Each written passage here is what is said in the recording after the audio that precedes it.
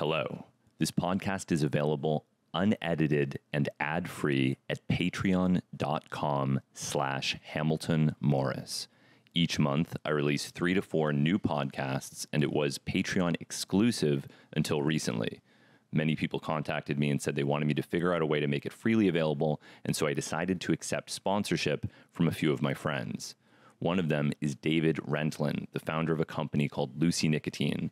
They make nicotine gum, nicotine pouches, nicotine lozenges, some of which are made with synthetic nicotine, which I think is pretty cool. Now, if you don't already use nicotine, I recommend that you don't start. It's habit forming.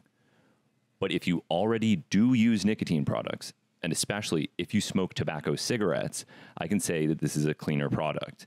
And it's also a product that I use personally. If you go to lucy.co and use the code Hamilton, you get 20% off your purchase. Lastly, this podcast is brought to you by Top Tree Herbs, an herbal tea company founded by my friend and pharmacopoeia producer, Soren Shade. This is not a traditional sponsorship in that I'm not receiving any money from them, but Soren is actually a producer on this podcast. They grow their own kratom domestically in Appalachia in a greenhouse, which is very beautiful, and they source leaves internationally, do third-party testing. I've been to the lab where they do the testing. They test for heavy metals and other adulterants, and it's ethically sourced in tea bag form. You can find their teas at toptreeherbs.com.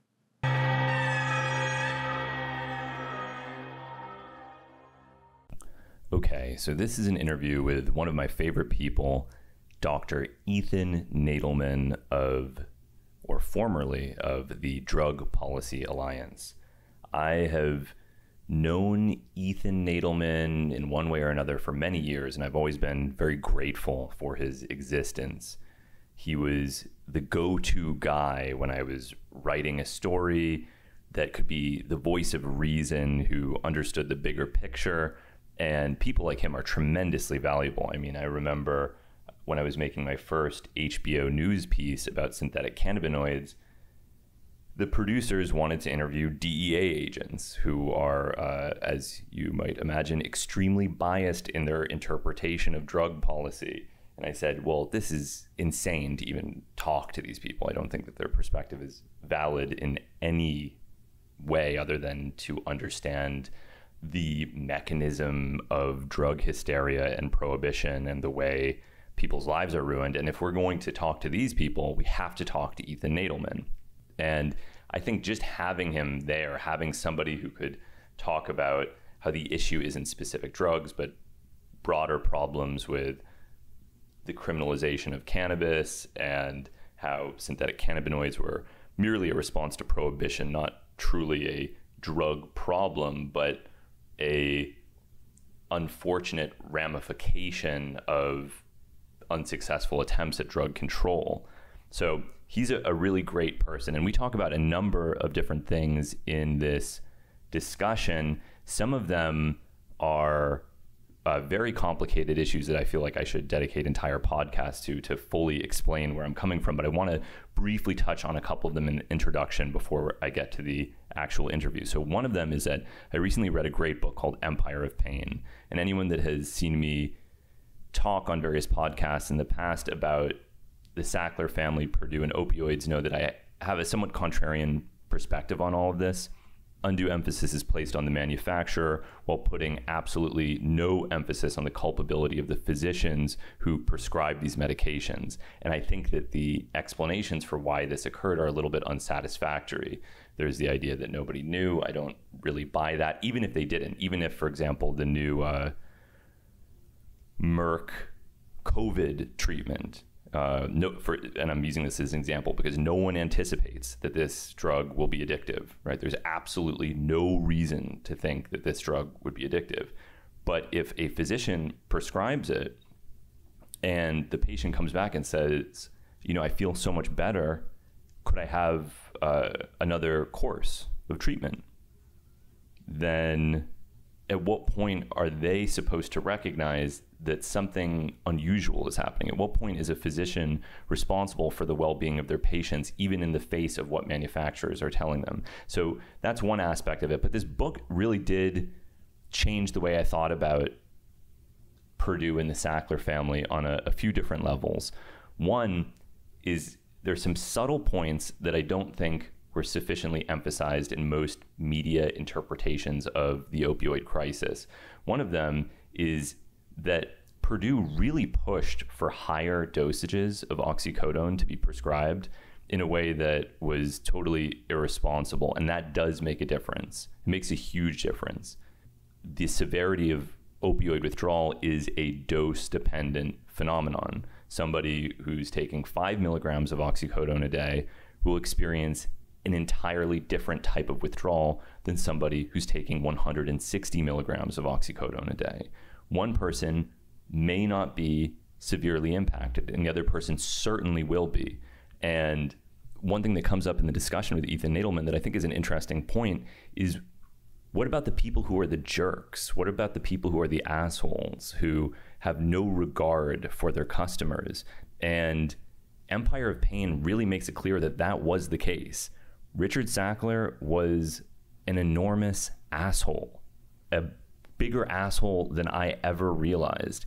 He not only built a billion-dollar empire on selling these substances, he then blamed the addicts who had made him a billionaire for making him a victim. I mean, you can't make this stuff up. I don't think even Pablo Escobar would have blamed the customers that made him a billionaire for using the drugs that he sold. This is just grotesque. I'll just read this one passage that I think was one of the most shocking sections in the entire book. So these are from emails that were legally required to be disclosed as a part of a lawsuit.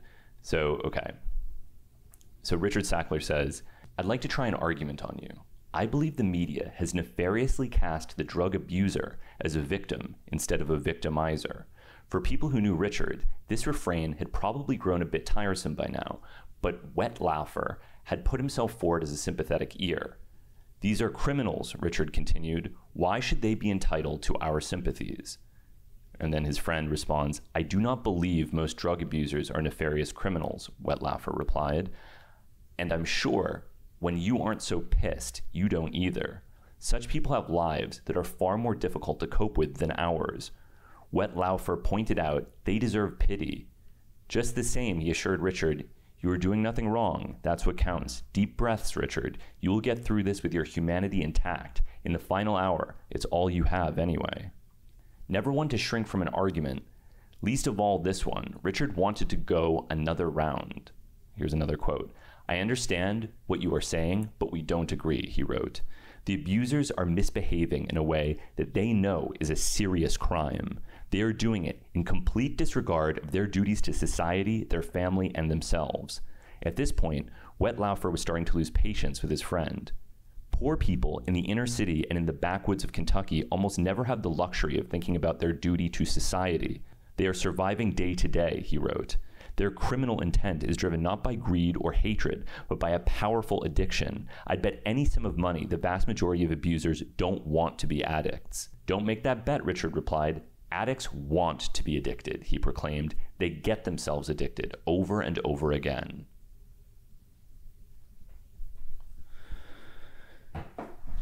So, yeah, this is really grotesque behavior. And the book is fantastic in that it shows the way pharmaceutical companies can game the system to completely change the way medicine and law enforcement play out in the United States. We later start talking about ketamine and the ethics of the Johnson & Johnson Spravato product and its cost. And I think we run into a similar complicated situation because you have clinical trials. They cost tens, hundreds of millions of dollars. Who's going to pay for them? If we don't require them, then any pharmaceutical company can sell any product for any purpose, right? That's what off-label means. It means that the drug is being prescribed outside of its approved indication. So if I find that pregabalin, a treatment for fibromyalgia, is really effective for anxiety, I don't get insurance coverage as a treatment for anxiety because it was never approved for that purpose. A physician can prescribe it, but it's going to cost me something like $700 a month. If a clinical trial is performed that demonstrates that pregabalin is a treatment for anxiety, then insurance covers it. So there actually is some value to this, but the price has to be recouped by the people that pay for the trial. And with ketamine, the reality is that off-label use seems to cost a hell of a lot more than approved use if the user has insurance. And if they don't, then there's also some provisions that are available. But I think there has been manipulation on both sides, because on both sides, people want to profit. But it is my understanding, and I would like to be corrected if I'm wrong about this, that for those that have access to Spravato, it is by far the cheapest option and is the better option if one can get it.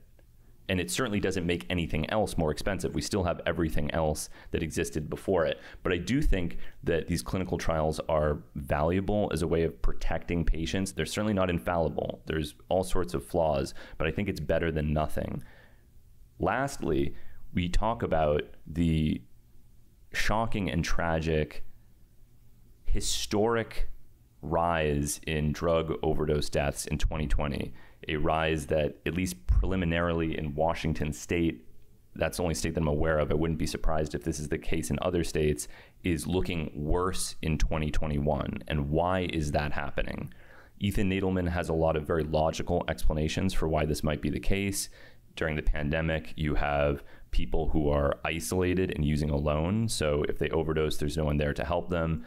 Resources for treatment of addiction become inaccessible.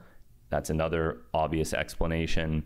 But there's part of me that wonders if this truly explains what's happening. I mean, I've become aware of another person who I knew who has died recently, and it's so shocking that this is happening so frequently. I mean, I didn't know anyone that died in 2020. In 2021, it seems to be all around me.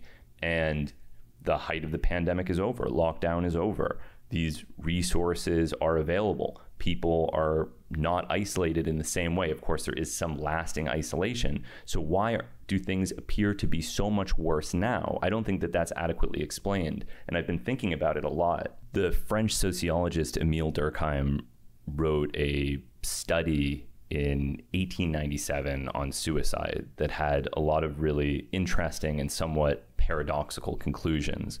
One of them, which was not an emphasis of the book, was that suicide actually decreases at times of war. Now, this is written before the world wars. This is confined largely to the 19th century. But why would that be the case? War is hell. When things are terrible, surely that would be the time that people would take their own lives. But the paradoxical interpretation, and this is actually not some kind of statistical fluke from antiquated analysis in the 1890s, Durkheim's conclusions have been supported again and again well into the 21st century. And this is not something that is purely a European phenomenon. It's also been observed in Sri Lanka.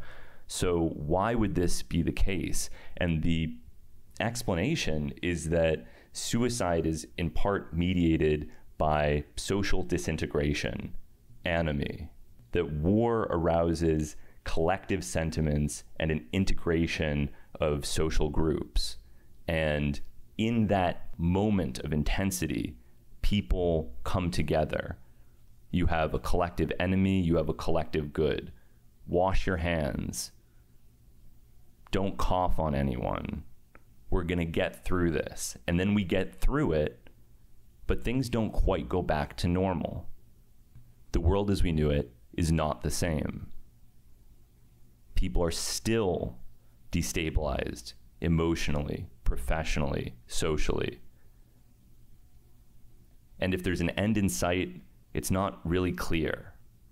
Is that some part of what is happening? Is there a larger social enemy that has caused people to give up? And another important idea that we talk about is the boundary between overdose and suicide, which is not clearly demarcated. right? Of course, there are instances that are very clear. If somebody leaves a suicide note and hangs himself, that is suicide. And if somebody says, hold on a minute, I'm just going to do a bump in the bathroom, and they're found dead, that's clearly not suicide. But there is something that happens in between, which is when people stop caring about their own well-being, they don't do the things that one has to do in order to ensure their own survival because they don't care anymore.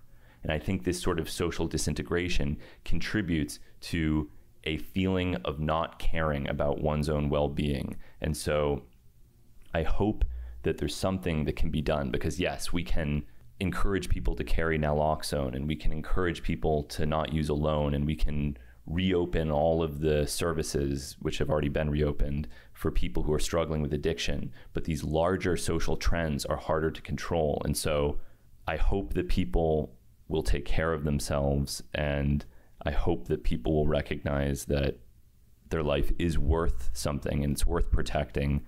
And I hope you all enjoy this conversation. There's a lot of things that I'm probably going to have to elaborate on in subsequent podcasts, but I think it's an interesting discussion. I'm going to pause momentarily for an ad. This podcast was brought to you by matcha.com, a source of high-quality, heavy metal-tested matcha from Japan. They also now make a freeze-dried matcha cube that they are calling Space Matcha that is very delicious. It dissolves instantly in water, and you can even pop it directly into your mouth. It's a very futuristic product. I carry a bag of them in my backpack, and it's a really good way to have matcha on the go. If you visit matcha.com and use the code Hamilton, you get 20% off any teas that you buy and a free gift. Thank you, matcha.com.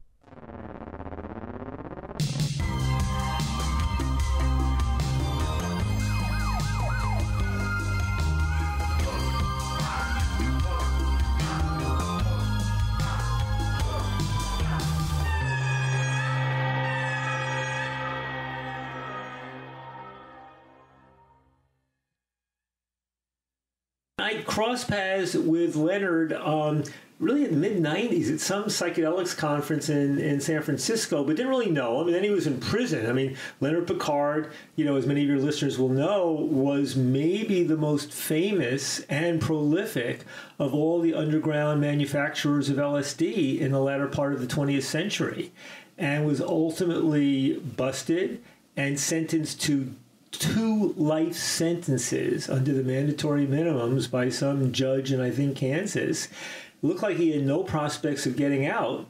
And then as a result, mostly of COVID, I think, because he's in his mid-70s now, but there was also a bit of an effort, a campaign to get him out.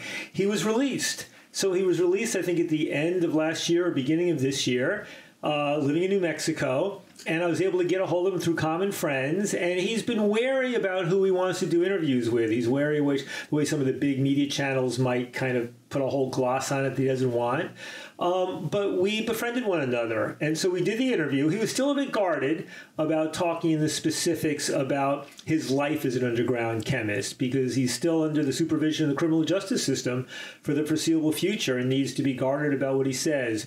But it nonetheless was an interesting interview about the world of underground chemists in the late 20th century and his experience in prison for 2 decades, thinking that he would never again see freedom, as well as some of his thoughts about psychedelics and drugs today. Yeah. I've had the opportunity to spend a few days talking to him, and he has such amazing stories. And there's something so tragic about somebody with so much to say that can't say it. It is. I mean, first of all, it's tragic that here's a guy who's producing high-quality LSD in large amounts, and which I essentially regard as a community service, even though it's technically a major criminal violation that could put you away for life. Secondly, there was evidence that all the while he was making money doing this, he was actually engaging in fairly substantial philanthropy, including supporting philanthropically some of the research on psychedelics. And remember, this is a guy who had a master's degree from the Kennedy School. He was associated with both the Harvard and UCLA as a drug researcher, so he led multiple lives. But he's intellectual, he's well-read, he's so smart. He was obviously a brilliant, largely self-taught chemist. And then, now where I mean, look, it's possible he could take more risks in speaking more frankly, but I had to respect his wishes and desires to remain fairly discreet. I've also had to say, I'm struck for a guy who was locked up, in the early 2000s or late 90s, maybe, the way he's all of a sudden just adjusted to modern technology that didn't even exist 20 years ago and started becoming a consultant to some of the psychedelic startups and, following the literature and re-engaging with people. It's really striking to see that. Yeah, I remember him calling me from prison in maybe 2017, something like that, and telling me, I've never seen Facebook. Yeah. I've never seen the internet. That's right. And that really struck me. I thought, wow, this is really a life I can't imagine. He's so cut off. He also was in a prison, with some, I think it was a maximum security prison, and with some pretty dangerous, bad people. Now, in addition to them, he was also in prison with people who had either transformed who they were as a human being, and with people who had committed things that justified incarceration, but were not fundamentally evil people. And he was also befriended Ross, what's his name? Ulbricht? Ulbricht, yeah. Ulbricht, who your listeners may know was the guy behind Silk Road, the darknet website, and then was also sentenced, I think, to life in prison by a really war on drugs mentality judge. I was there. I was at the trial. You were there? Yeah. Oh my! What was that like? It was horrifying. It was very depressing. I thought that his lawyer was incompetent and was making a lot of very technical arguments that were totally unpersuasive to the jury. I was not surprised the way things went. And the prosecution was extremely skilled. Mm-hmm. They presented a very persuasive argument that he was responsible.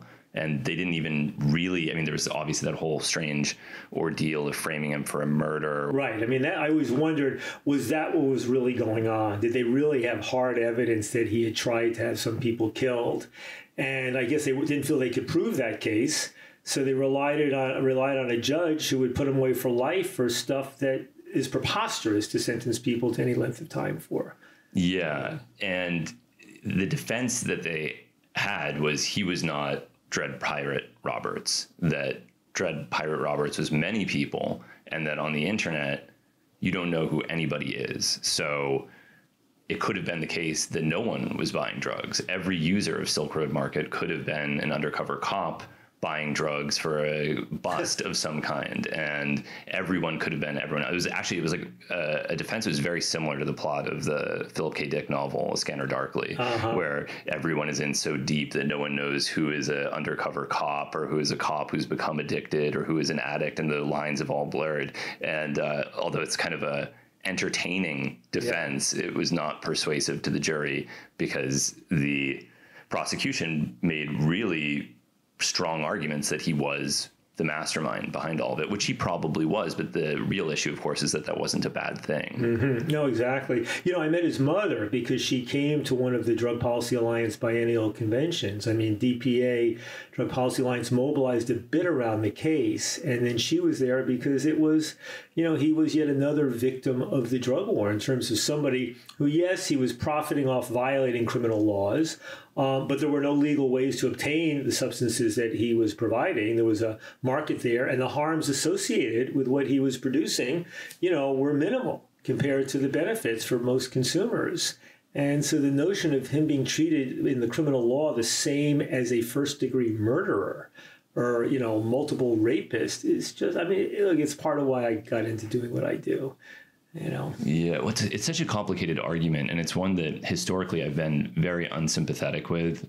For many years, when the New York Times was covering Purdue and the opioid epidemic, I had this maybe somewhat contrarian, maybe somewhat stubborn attitude where they would say, well, we've uncovered documents that show that the Sackler family knew that oxycodone was addictive. And I would think, well, of course they knew. And they'd say, and we've uncovered documents that show that the Sackler family was trying to sell it aggressively. And I'd think, of course they were. My basic take on all of these matters is you can't blame the drug dealer for the drug problem. You can't blame the bartender for alcoholism. You can't blame the alcohol brewery for alcoholism. You can't blame the yeast, because once you go down that road, you end up assigning blame to every single person except the person who makes the choice to use the drug. And ultimately, it doesn't help people. But then I just finished reading Empire of Pain. Well, I mean, it's interesting you say this, Alan, because I interviewed the author of Empire of Pain, Patrick Radden Keefe, for my podcast. And it's the one, in fact, that just went up a couple of days ago, and it's getting a very good response.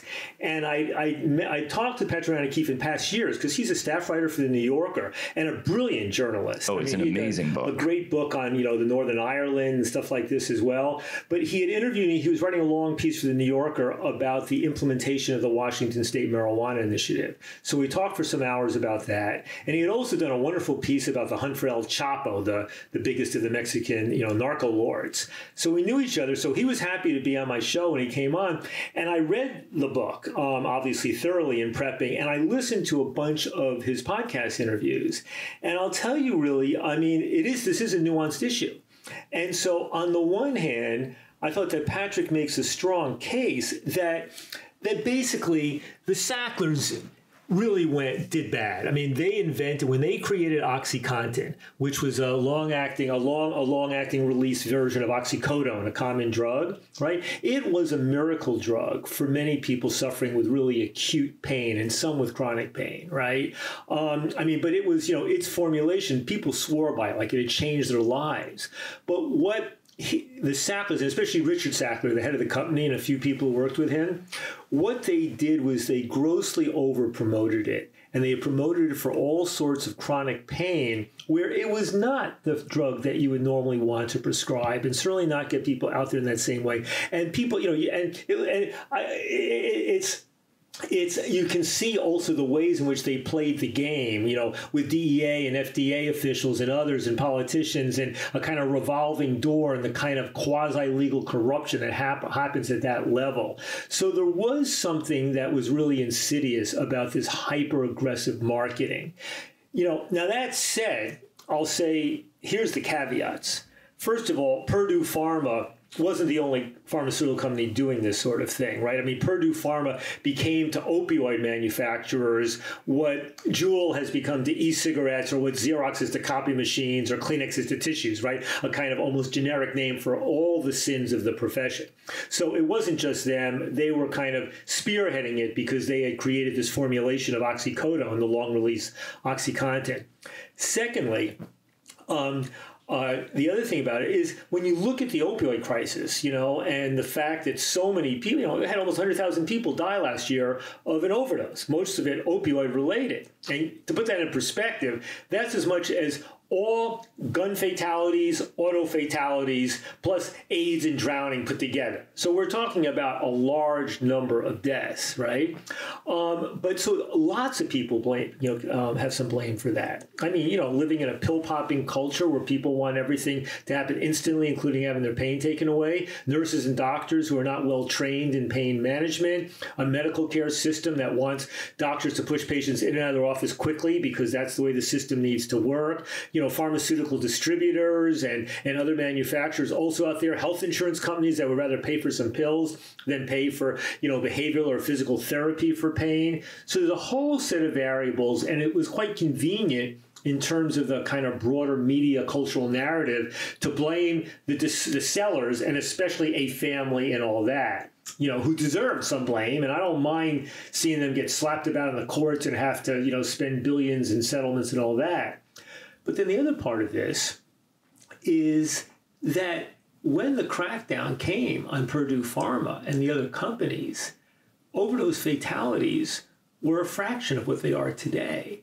And even though the overprescribing, sort of flooded the streets with these pills back, 20 years ago, once they cracked down on that, a lot of the consumers switched to street heroin and then switched to fentanyl. And so ironically, where you track this down, where places and states crack down on the prescribing of oxycodone, the generic name for what Purdue Pharma produced and others, you see the problem actually get worse in that case. So I have to say it's a complicated issue. And this goes to a broader issue, which is when we look at what the role they played, and I used to make this issue primarily in the context of street dealers, which is to say that the cops, when you're looking at the role of drug dealers, both from a moral perspective or from a law enforcement perspective or even from a sentencing perspective, there's a need to distinguish between the asshole dealers and the non-asshole dealers, right? I mean, there's the asshole dealers who are selling to pregnant women, selling to teenagers, and hiring street toughs on the streets, and don't care about the quality of their product, and they don't care what's happening to people and all this sort of stuff. And then you have dealers. You got the guy who's running a bodega on the corner, and he's selling heroin under the table to some of the people in the neighborhood who are long-term customers. He doesn't sell to kids. He knows the quality of his product. He cares about people in the same way that some liquor store owners or some bartenders always care about their customers. And so from a law enforcement perspective, the strategic thing to do would be, and here I'm talking about whether you're talking about street dealers or talking about big narcos, focus on the assholes, the ones who are doing it aggressively, immorally, don't care about quality of product, whatever, and essentially turn the blind eye to the drug dealers who are doing it in a fairly responsible way, because ultimately you're not going to get rid of the market so long as there's a demand, and you want that demand to be satisfied by sellers who have some sense of moral responsibility, even if what they're doing is illegal. I feel so conflicted about all of it. I'm a big fan of Nan Goldin's art, but I always thought, well, really, is the issue that they're giving money to art museums? Is this what we need to be attacking? And the book does contextualize that in a way that I understood why they were doing it, that it's good to defame the Sacklers themselves because they were trying to launder their reputation through philanthropy. Okay, sure. But it doesn't seem like that's the issue either. I mean, I find the whole thing so confusing. I really don't know what to make of it. I mean, I'll tell you something else here, which is, one thing I took Patrick to task for, and all these issues I brought up with him on the podcast. So if you're going to listen to a podcast about that book and Patrick Keefe, listen to mine, I think, because it doesn't just give him room to speak about why the Sacklers really do deserve blame, but I also challenge him. Like, for example, right now, pain patients, legitimate opioid pain patients, are getting screwed left, right, and center. I mean, something like 80% of, what is the latest survey, 80% of doctors don't want to take on a new patient if they are currently being prescribed opioids, even responsibly. 50% just won't even do it. Pain patients who had been actually taking opioids for a long period of time successfully, where it was helping them manage a good quality life, are now being told by their doctors they're being cut off, and sometimes being pushed to the streets, sometimes being pushed to suicide. So it's incredible. I had this wonderful woman, we haven't put it up yet, but Kate Nicholson, who herself was a pain patient for many years and has just started an organization to advocate on behalf of people who are being prescribed opioids for legitimate purposes, using it successfully, because it does work for some people for chronic pain. It was grossly overused for chronic pain, but there are clearly people who benefit in that regard. And she's trying to advocate on their behalf, because the pendulum has swung so far the other way. Whereas 20 years ago, it was like people were giving out oxycodones almost like they were ibuprofens, or like Viagras. Now it's becoming almost impossible to get. And so there's some good in that, but there's a lot of bad being done as well. And then the notion, the other thing Patrick did was he said that the whole family should be held collectively responsible. So that if you look at the founding fathers, the founding brothers of the company, one of them, Arthur Sackler, one of the three brothers, he and his children, grandchildren, had sold their share of Purdue Pharma by the time that OxyContin was invented in the late 90s. But Patrick says that they still deserve some responsibility because the patriarch, their grandfather, Arthur, had pioneered this marketing method more broadly with other drugs. Right, and that they should be speaking out, more vociferously. And I know one of the Sacklers. Elizabeth Sackler, who's the daughter of Arthur. she co-hosted an event for Drug Policy Alliance. Right, she's the chair of the Brooklyn Museum of Art. Right, and she has been condemning what Purdue Pharma did, but it's still family. And I'm saying, how far are you obliged to condemn your family members? How far are you obliged to step up with the family members, who you're still having, the Passover dinner or Thanksgiving dinner or Christmas with, this sort of thing. So it's, and the philanthropy, you can say it was all just about kind of laundering the reputation, but they also were steeped in a tradition of, American Jewish high-level philanthropy of giving large amounts of money in the way that other philanthropists who had earned their money in somewhat sordid ways, never did. So it's, all these stories are complex and complicated. So I'm not shedding a tear for Purdue Pharma or Richard Sackler and some others when they're getting beaten up in the courts and being pushed out of business and having to pay billions. But it's important that the public and also the policy folks understand the complexity of this story. Yeah, I thought the attacks on Arthur Sackler were a little bit less persuasive. So he was involved in advertising for Valium and Librium, but those are not really responsible for an enormous number of deaths. If anything, I think the barbiturates were so deadly an overdose compared to benzodiazepines. The fact that they completely supplanted barbiturates in the sedative hypnotic market seems like it probably saved quite a few lives. I know people tend not to ask. Sometimes people would ask me, so Ethan, you're advocating for legalization of drugs. And I say, well, sort of. I'm not a right-wing libertarian. I'm not a free market guy. And then I say, well, are there any drugs that clearly should be kept illegal? And I say, I think there's a strong case for barbiturates. Because not only do they seem to be more risky and dangerous than other drugs that are used to that accomplish similar purposes, but when the government basically quasi-banned barbiturates back, I think, in the 70s or so, no black market really emerged for it. Sometimes you ban something, alcohol, marijuana, cocaine, heroin, you name it, and a black market rapidly emerges because the demand's still there. But when barbiturates were banned, almost no black market resulted. People shifted to other drugs which were less dangerous.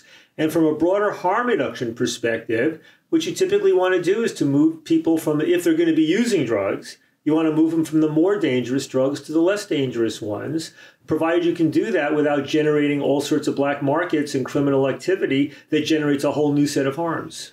I think most people can agree that opioids are the most dangerous, and so aggressively promoting them is the worst because it has the greatest potential to have a negative outcome. And then maybe benzodiazepines are somewhere behind that, and then maybe stimulants are somewhere behind that. Well, I almost think about it less like that. I think about the shift to fentanyl in the last few years. I mean, fentanyl is the nightmare of all drugs, right? Because in the past, when you see a headline, when I was growing up, when you were growing up, right? Heroin overdose, fatality, right? What typically the news article didn't say was that in the vast majority of those cases, it wasn't people using heroin just by itself, because it was relatively unusual for somebody to die just from using straight heroin.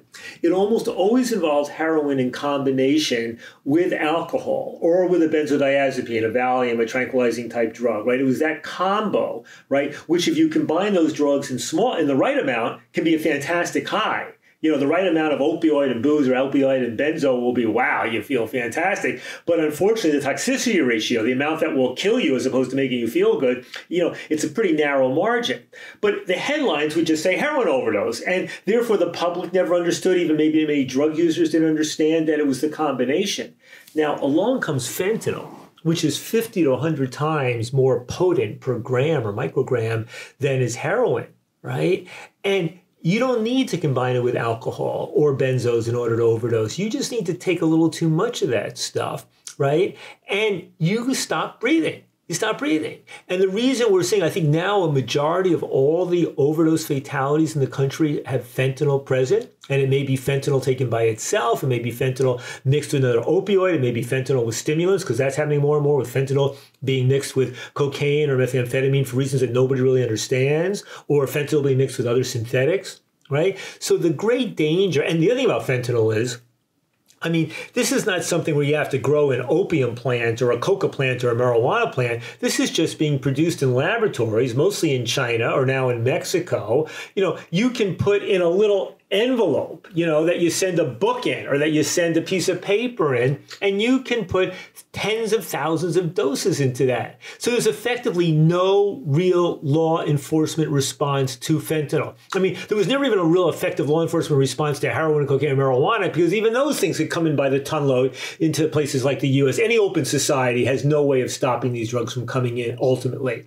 But with fentanyl, it's utterly impossible. right? I mean, somebody gets a package from China and, we have a gazillion tons of goods going back and forth to China. There's no way to find that stuff. So this has to be addressed with basically public education, and not just public education, with education of the drug using community, but also with government engaging in the sorts of right incentives that can shift the market away from fentanyl back to less dangerous opioids. I certainly hope so, yeah. And then, of course, there's also, in addition to fentanyl, now there's isotonitazine and etonitazine derivatives that are as strong and maybe even more deadly in overdose. And it's the same deal, basically. They're not structurally related to fentanyl, but it's the same deal. Ultra-potent synthetic opioids that can be produced easily. Let me ask you, are you, because when you initially contacted me about this podcast, you're asking about the Controlled Substances Act and scheduling and all of this, and unfortunately I'm no great expert in that, but I have to say one issue I've been obliged to learn a little bit, just in recent days in advance of interviewing Senator Schumer, is there's this whole issue going on with fentanyl right now at the level of the White House in Congress. And, back in 1984, Congress passed the Controlled Substances Analogs Act, basically to criminalize the production of substances that were chemically similar to ones that had already been banned, right, put into Schedule 1. And that figure was that law back then, we can talk about this, that radicalized somebody like Sasha Shulgin, who had never spoken out on drug policy issues until after that happened. But more recently, in 2018, I think the Trump administration basically put in a fentanyl emergency act that basically, even with the Controlled Substances Act, prosecutors were complaining that wasn't sufficient because it still held them to some due process. And they still had to prove some harm resulted, I believe, from these other analogs. And the Trump administration put through this thing with, I think, congressional support, bipartisan support, to basically say that, you don't even have to show harm as long as they have the chemical structure. That's it, And regardless of what the seller might have known, regardless of whether this analog actually does the harm or does the effect it intended to have. And then when the Biden administration came in, people were hopeful that he would rescind that because it doesn't make a lot of sense from a due process or a kind of chemical diligence perspective. But the Biden administration renewed it and renewed it again. And there seems to be more or less of a bipartisan consensus to keep this in place. I mean, Senator Booker from New Jersey is one of the few people going like, hold on a second here. Maybe we need a little more process. But have you followed this issue at all with the analogs around fentanyl? And yeah, I mean, I've certainly noticed the ballooning number of controlled fentanyl derivatives that, every year it seems like it's about a half dozen, maybe more. And, it's the same tactic that outside of what you just described, it has been the same tactic that they've used with virtually everything else. Fentanyl is illegal, then someone makes acetylfentanyl and make that illegal, and someone makes crotonyl fentanyl, make that illegal, and someone makes tetrahydrofuranol fentanyl, make that illegal, and it just keeps going, and then they make one illegal, and then a new one emerges on the gray market in China, and it keeps going. And like cannabinoids, because of the long history of medical use of opioids, there's a tremendous amount of information in the publicly available patent literature and scientific literature on the structure-activity relationship of fentanyl and related compounds. So there's an almost inexhaustible supply of potential synthetic opioids that can be produced, and this sort of whack-a-mole cat and mouse game can never really end. And then, of course, there's always just the black market, which even if they somehow were able to control all of the tens or hundreds of thousands of potential opioids, then people just sell them illegally. So it's not going to effectively control anything other than maybe a little bit of this gray market that's available on Chinese websites. But that's, probably... Well, I got to tell you, the other thing that pisses me off in this whole thing about the government response is that there's good reason to believe that many of the people selling these drugs at the final, to the direct to the consumer level, especially not online, I mean, the ones on the street, what have you, they oftentimes don't even know what it is they're selling. It's not at all clear when fentanyl is being cut into street supply of drugs as opposed to getting it directly online, where the cut is happening and who's doing that. Right? So you have a system now, and I gave Nora Volkow, the head of NIDA, some shit about this. I said, why aren't you spending significant amounts of money to understand where in the drug supply fentanyl is being included? Why aren't you trying to find out what low-level dealers know about the fentanyl? Why aren't you trying to find out even more about what the consumers are knowing? Why aren't you trying to find out why is not DEA or local police agencies making an effort to interview, people who are behind bars? You pay people who have been locked up on selling drugs and find out what they know. You give them anonymity. I mean, that's what researchers are for. You hire ethnographers to interview active street dealers, once again with anonymity, find out what they know. And here we are with tens and tens of thousands of people dying each year from fentanyl-related overdoses, right? And yet the amount of knowledge about how fentanyl is getting the supply, what dealers know, where it's being cut, all of this is almost zip. I mean, it's almost as if people don't want to know or don't think to know. And it's like, we just got to increase penalties or, pass another fentanyl analogs act or put new mandatory, everybody's turning against mandatory minimums, but we need a new mandatory minimum for fentanyl. In the absence of evidence that sellers actually knowingly know what they're actually selling. And it just goes back to the ways in which so much of drug policy, even as we take these big steps forward, on marijuana and psychedelics and rolling back the harsh sentences, there's this knee-jerk blindness and this knee-jerk sensibility that somehow the knee-jerk reaction to sort of criminalize first and ask questions later, or not to dig deep into understanding an illicit market the same way anybody studying a legal market would want to understand it deeply before you try to take an action to invest in it or to regulate it. Yeah, I agree completely. And it's amazing to me how many of these fundamental mysteries, like the one you just described, remain uninvestigated. Why was there so much levamisole in cocaine?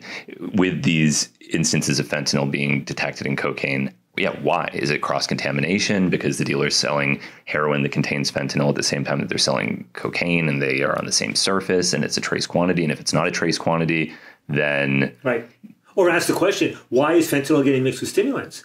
Is that somebody trying to create the modern version of a speedball? It used to be the heroin cocaine combo. Is that, do they even know, do street level dealers even know that they're selling some mixture right there? Do customers actually want it? I thought, I'd ask somebody, doesn't actually putting a little opioid in it kind of reduce the likelihood of having a heart attack from having too much of a stimulant? And their answer was actually, no, that's not the way it works. You want a different drug to combine with. So the basic question about how and why fentanyl is being mixed with stimulant drugs, nobody's really come up with good answers about that. And yet somebody's doing the mixing and somebody knows what's going on here and there. And one could find out by interviewing the right people. It's not easy to interview people involved in selling drugs, but it can be done if you're paying people and promising anonymity, and it can be done with people who are locked up. So, this is just kind of almost willful blindness as far as I can tell. Yeah, and it brings me to a really interesting point in Carl Hart's recent book that I don't think got very much attention. Everyone was, so blown away by the fact that he acknowledged that he used heroin occasionally and didn't really focus on a section where he critiqued the forensic rigor of these coroners and medical examiners who might be misclassifying a lot of deaths that are detected. And that intuitively seems completely possible. And then it was really, this spring and summer, I lost two close friends. And in both instances, the precise circumstances of their death remains unknown, as far as I know, to anybody. Mm-hmm. And I genuinely don't know. There were people saying, it had to have been fentanyl. The analysis that I'm aware of showed no fentanyl whatsoever. There's some suggestion that in one of these instances, drugs may not have been involved causally at all. In another one, very little is known except for the person struggled with addiction and they were found dead. And I wonder what will happen with their deaths. How are they going to be classified? Are they going to be called fentanyl deaths? I heard somebody say that at one point it was considered that it was a fentanyl death. And who makes this decision if even the people closest to the dead don't know? Yeah. I mean, hell, I'm sorry to hear about losing two friends like that. I mean, that's hard. It's Yeah, and with Carl Hart and his book, which I think is a very important, provocative book. And Carl's a good friend of mine. He was on the board of Drug Policy Alliance for the last 10 years. I was running DPA. And his coming out and basically, almost joking that, to be chairman of the psychology department, I needed to be using heroin just to get through the process. But, he's right that when it comes to examining these deaths, sometimes if they even bother to look deeply, maybe they'll find what substances were in their body. They may be less able to detect, I think, how much alcohol was involved at the time. I don't know exactly how this works. So you don't know the role of some of these things, which drugs are remaining in the system. And then obviously, what did somebody use those drugs together, or was one of them used a day or two before and actually not implicated in the death at the time? We also know, especially with older people who have been using multiple drugs over many years, sometimes people just die. Somebody can have used drugs for 20 years, off and on 30 years, and then just one time they don't wake up. And sometimes it's just kind of a mystery. Did the body just give out, or was there some other quirk, or was it something? So there is some mystery to that. But it's also the case that there doesn't, look, the whole coroner and medical examiner system is a highly localized one as far as I understand it. They have different methodologies, the ways in which the national evidence is agglomerated is not systematized in a basic way. There's gaps in the system. So what's clearly the case is that in cities which are being hit hard, as many are, with the overdoses now, you would think there would be a more systematic effort to try to figure out what exactly is going on with these deaths, to do the extra level of autopsy and investigation. But I think, once again, maybe, I don't know why it doesn't happen. Obviously it would cost money, it would require more expertise, but I think Carl was right on about that point. One of the claims that is dismissed in Empire of Pain that the Sackler family was making was, well, how do we know that these are even overdoses? How do we separate an overdose from a suicide? And that, I think, even though it's being used in a somewhat cynical way by the Sacklers, I think it's also a valid and complicated question, especially in the context of really dysfunctional and uncontrolled drug abuse. Yeah, I remember talking years ago, one of the most fascinating conversations was with people in the Netherlands. And, they say it's not, most drug overdose, quote unquote, overdose, by which we typically meant prior to fentanyl, overdose really means fatal drug combination, right? That's the real definition of overdose. Overdose, I took too much, is actually a less accurate description as opposed to fatal drug combination until we get to fentanyl. And of course, with alcohol, if you drink a quart of booze and you're not used to that, that can cause you to die. So there are some drugs you can take just by taking too much benzos, right? And taking a whole bottle of, in that sense. But most people dying were basically fatal drug combinations. And we see those as accidental. But what people explained to me, especially in the Netherlands, but it's true everywhere, is that yes, some people will take them as a tool to commit suicide, but what happens among a lot of people is, remember, a lot of people get caught up in these problems with drug use and drug misuse. They're struggling with other issues of mental illness and health and depression and all sorts of other things like that, and sometimes great physical pain as well, or great psychological pain. And so for some users, it's a matter of just not caring that much about whether or not you wake up. It's like, this stuff's going to make me feel good. It's going to take away my pain. And you know what? Whether or not I wake up or not, fuck it, And so I think that's that element of the kind of not so much deliberate suicide as the indifference to whether or not you wake up. And what percent of the issue is that? And obviously operates along a kind of continuum or spectrum between, not wanting to die and, sometimes there's that element of people who are given naloxone to bring them out of an overdose, and they wake up and they're almost not sure they want to be awake again. Of course, there's also some unpleasantness to coming out of of that. But I recently, the other thing about the Netherlands is I remember there was a point a couple decades ago when I think a majority of the overdose fatalities in the Netherlands were Germans. And, there was this thing where Germans would come to Amsterdam or Rotterdam because it was easier and cheaper to get their heroin. But they said there was almost a little thing about some Germans who were down on their luck and they were addicted, going like, well, I don't know if they use the expression to shoot the moon or whatever the expression was. But it was like, I'm going there, I'm going to Amsterdam, I'm going to get the best heroin, best dope I ever had, and I'm not going to wake up.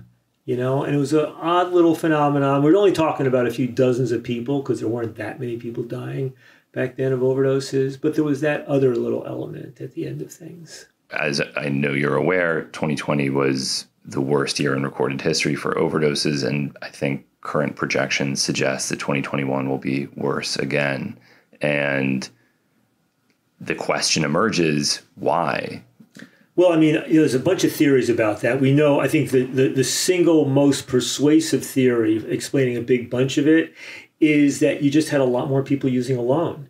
People using alone, there's nobody to give naloxone to. You can't give naloxone to yourself if you've overdosed, right? You're not able to. So the significant increase in people using alone was one significant variable. People are almost certain about that. The second variable is that, generally poor people had their lives much more disrupted than more affluent people who could work online and things like that. So people were much more down and out. People who used to be able to get odd jobs or make a go of it are all of a sudden living in isolation, can't bring in any money. Even illicit markets in some of the more intense phases of the quarantines got hard. Even those things were a little more difficult to operate because traditional meeting places and crowds and all that sort of stopped happening. So that was the second thing. The third thing was that a lot of harm reduction programs and treatment programs basically became inaccessible. Methadone programs stopped seeing clients for a period of time or really restricted it. The harm reduction programs, the needle exchange programs, those things, had to basically, restrict, either close down or restrict access there. So all of these things made life a lot tougher, right? And then the broader thing of just people being discombobulated and being depressed and being disconnected. All of that stuff came together. Now, the silver lining on it was that public health people, even in some conservative places and even the Trump administration, realized we better get our shit together. So, for example, they started it used to be, if you want to get on methadone for the first 6 months or whatever, you had to come to the clinic 6 or 7 days a week. And then eventually, if you were quote unquote good, you would get take home privileges.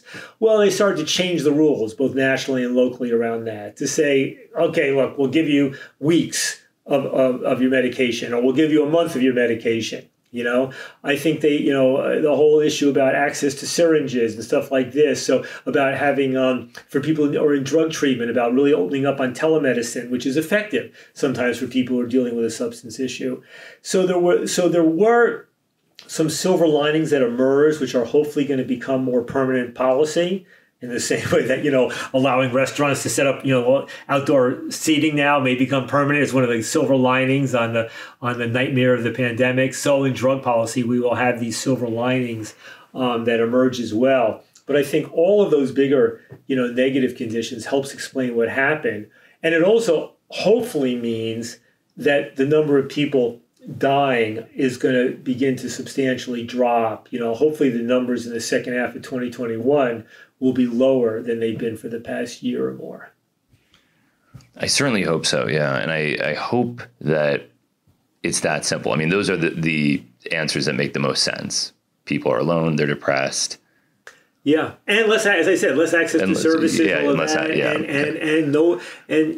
using alone. If people, a lot of people, like to use with other people, but if all of a sudden, it's hard to be in a form of social environment, it ain't happened very much. So, yeah, hopefully this stuff opens up in a better way now. And look, it's true. Look, we're generally moving the right way on drug policy. Cannabis policy, certainly, psychedelics, certainly, rolling back the very harsh sentences. Yes. Look what happened in Oregon with the first statewide decriminalization law in the United States, modeled on Portugal. So we're beginning, more harm reduction becoming increasingly part of the mindset, not just in the big urban cities and liberal parts of the country, but even beginning to penetrate the more conservative parts of the country. So there's a lot of positive movement going on in that way, which I hope means that the drug war is going to continue to kind of dampen down, and that will continue to sort of poke holes in that kind of whole drug war edifice, as we did with the legalization first of medical marijuana and marijuana more broadly, as we did back in the 90s with needle exchange, as we've done with naloxone, as we're now doing with psychedelics. I mean, hopefully that trend continues. Although, as we also know, pendulums tend to swing, both ways. Well, that's what worries me. And that's why I was initially sort of resistant to what I felt was a simplistic blaming of the Sackler family or of Purdue, because I thought, well, isn't this the way that it always goes? There's a good story that explains something bad that's happening. Drug-facilitated sexual assault exists, so we'll blame Rohypnol, even if it's not implicated in any actual instances. It's a good story, and now we've got a dangerous thing to blame. Lots of people are dying of opioid overdoses. We'll look at this billionaire family full of really unpleasant people that are extremely easy to hate. Perfect. Yeah. That's it. They're responsible. And so I've tried to avoid those sorts of simplistic takes on almost all these things. And another one, of course, would be vaping, which is, because I far better than me that the tendency seems to be that people don't learn from the mistakes of the past, that they go back into the same hysterias that existed. And whenever a new danger drug emerges, I'm always very skeptical and try to do everything in my power to avoid that knee-jerk reaction that's been so damaging throughout history. Well, we're very much wired the same way to be highly skeptical of any new drug phenomenon or any dominant, framework for looking at this stuff. I think I've told you, when I stopped running Drug Policy Alliance in the spring of 2017, the issue that sucked me in very quickly was one I had kind of kept tabs on when I was running DPA, but never prioritized, which was the battle over e-cigarettes and tobacco harm reduction. And the more I looked at it, the more it reminded me of what had first drawn me to the drug policy issue and drug policy reform back in the 80s, which is that the more you study the history, the evidence, the economics, the science, the sociology, the how these laws came about, the more it points you in the direction of a policy basically driven by public health, and you're treating the drug issue as a health issue and a human rights issue. But the public and the politicians and the mainstream media were all going the other way towards the drug war. This is back in the late 80s and into the 90s and what have you. And now, we've seen things change, and I'm proud of the role that I and my colleagues played in this evolution on drug policy. But along comes e-cigarettes, and all of a sudden, the science is going out the window. The rational approach is going out the window, and you're seeing all these efforts to start banning e-cigarettes because it's become popular among adolescents, right? And the effort is being led not in this case by the right-wing politicians, although some of them are involved in it. It's being left by some of the left-wingers, the ones who are my allies on harm reduction and drug policy reform. I look at California. I look at New York. I look at Senator Durbin from Illinois, who's a criminal justice progressive, in the Congress, and they're all pushing for banning these things and opposing harm reduction in the case of tobacco, even while they're supporting harm reduction with respect to the other drugs. And just as the entire war on drugs was oftentimes justified as one great big child protection act, so the whole anti-tobacco harm reduction, anti-e-cig thing is being justified as one great big child protection act. And then you pull out National Academy of Science, Institute of Medicine. Oh, well, clearly e-cigarettes are beneficial in helping people to quit smoking, and they seem to be top studies in Science and other major publications. The leading Cochrane review. There's something called the Cochrane Review, which reviews the literature in different scientific fields, all saying essentially that e-cigarettes are substantially less dangerous than are cigarettes, right? And that they appear to be better, more effective in helping people quit than do the patches or the gums or the medications or cold turkey or what have you, right? And then you have very sophisticated people. Ken Warner, the former dean of the University of Michigan School of Public Health. Steve Schroeder, who headed the Robert Wood Johnson Foundation and has headed for many years the Stop Smoking Institute at University of California. I mean, other very distinguished academics, all basically coming down and saying what we should be doing is recognizing that e-cigarettes, including Juul, that these things represent kind of technological breakthroughs, technological disruptors that have the possibility to dramatically reduce the negative consequences of tobacco in global society and in American society, right? There's still 1 billion people a year smoking around the world. There's still 13% of Americans are still smoking. I mean, as many people smoke cigarettes still as there are people in California or as there are black people in America. I mean, we're talking about 35, 40 million people are still smoking, right? And getting them to stop smoking is a pivotal public health objective. And then people go, what about the kids? Well, when you look at the kids, yes, it is unfortunate and it's a bad thing that all these teenage adolescents, largely white, took up vaping.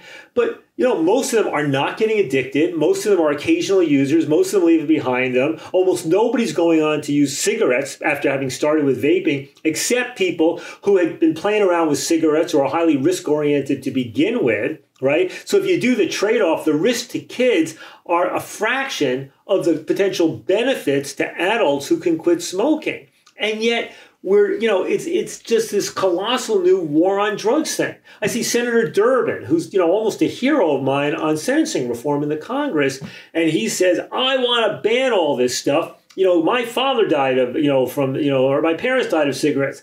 My dad died of a massive heart attack at the age of 58, and his cigarette habit probably played a role in his premature death, right? But I sometimes think, my God, if there had been e-cigarettes around back then, he might have lived longer.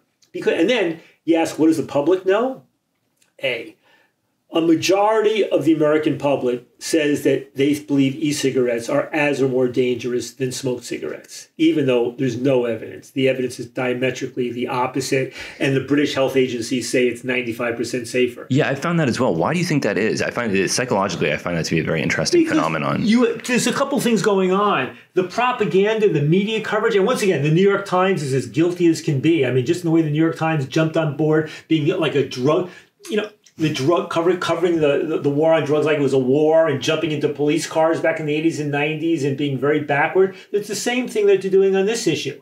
Then you have one man playing an absolutely central role, and that man is Michael Bloomberg. Right now, Michael Bloomberg, I thought was a decent mayor of New York City. He had he was a good manager, this and that. I disagreed with him on what he did on some of the criminal justice issues, and I think he went too far on some of the kind of nanny state public health things. But by and large, I thought he was a guy thinking pragmatically about this. And he had spent huge amounts of money to kind of reduce smoking in the U.S. and around the world, which I was very supportive of. But he became an anti-vaping fanatic. And a couple of years ago, he publicly committed $160 million to basically banning vaping, especially the flavored e-cigarettes. But when he gets pushed on it, he said, I want to ban the whole thing. This is a guy who's given $100 million to the foundation associated with the U.S. Center for Disease Control, the CDC. He's given $100 million to the World Health Organization, right? And he's now their official ambassador on non-communicable diseases, right? So you have this incredible corruption by one of the wealthiest, I think one of the 10 wealthiest men in the world, who is a true ideologue on this issue. And they are putting out, propaganda. Remember this thing 2 years ago? This thing happened where all of a sudden people were landing up in the hospital. There were like 50 or 60 people died, and there were thousands of people who were hospitalized because of something called Weil. People had vaped, and then their lungs got splattered with this stuff, and they couldn't breathe. And it was right before the pandemic started. There was the Weil, the vaping disease epidemic, and it was on the front pages of newspapers and in the TV shows and what have you. And it was widely attributed to be about e-cigarettes, and people were connecting it with Juul, right? Well, it turned out it was all bullshit.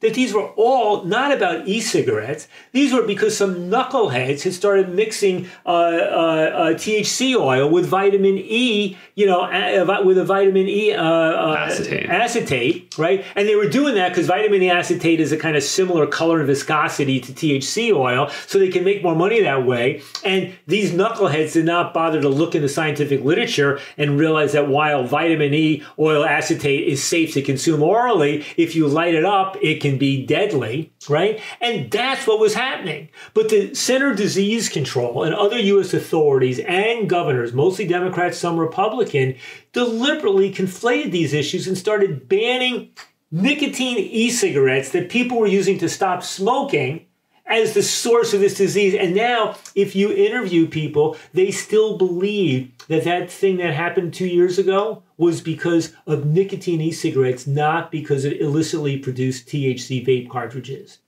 Then you ask the question, well, does nicotine cause cancer? Is that why people are dying? Most Americans believe that nicotine is what's killing smokers. But that's not true.